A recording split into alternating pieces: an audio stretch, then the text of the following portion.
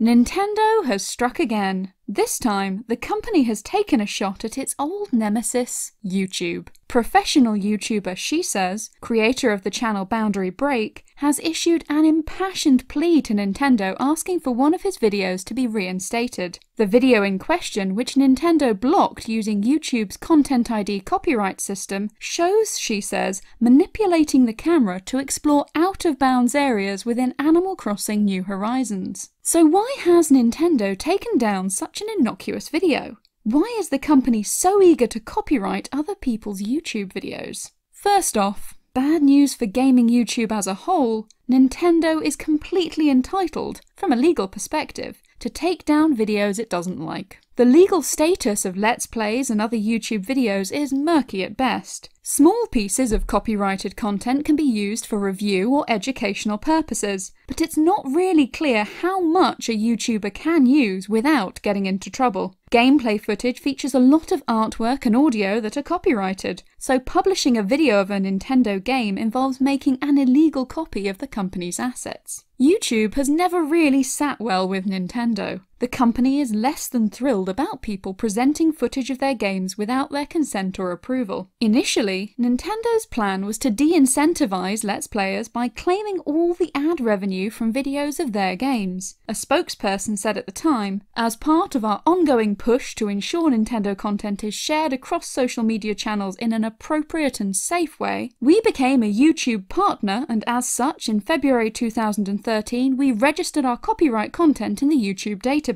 We continually want our fans to enjoy sharing Nintendo content on YouTube, and that is why, unlike other entertainment companies, we have chosen not to block people using our intellectual property." While the money might have been a factor, YouTube ad revenue is pocket change compared to the amount Nintendo normally makes from these games. It sounds as if the bigger factor was the concern that YouTube content might be inappropriate. Former Nintendo of America president Reggie Fils-Aimé once said this more explicitly when asked about YouTubers. He said, "The first thing we needed to do was make sure that the content that's out there was representative of the franchises. These are our lifeblood.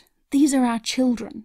We needed to make sure that the content was reflective of what these franchises are." Nintendo eventually loosened up on trying to claim all revenue from videos featuring their games, but the company has not stopped using the Content ID system to remove videos which are deemed to break the rules of intended play. In Nintendo's mind, the game remains their property even after purchase, and players must not break the rules, especially in a public forum. Or, to borrow a quote from Satoru Iwata from our video on why Nintendo opposes fan games, "It is true that some expressions are detrimental enough to diminish the dignity of our intellectual properties, and others destroy our intellectual properties' worldviews by connecting them with something not based on fact." So, for example, if a video showed off a method of breaking the boundaries within a popular Nintendo game, it could be deemed to diminish the dignity of the game.